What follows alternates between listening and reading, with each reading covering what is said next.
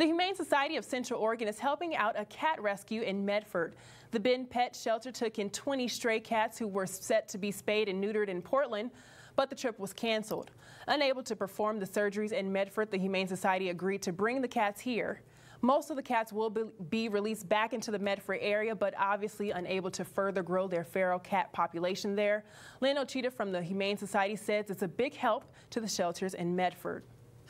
We're trying to bridge that gap and help get those services going. Due to the fires, some of those services and veterinarian clinics have been backlogged even more, and we're finding that there's definitely a great need. They're living out in the community. The Humane Society is keeping a list of cats that could be adopted. Ochita says some of the cats may end up staying here at the Humane Society.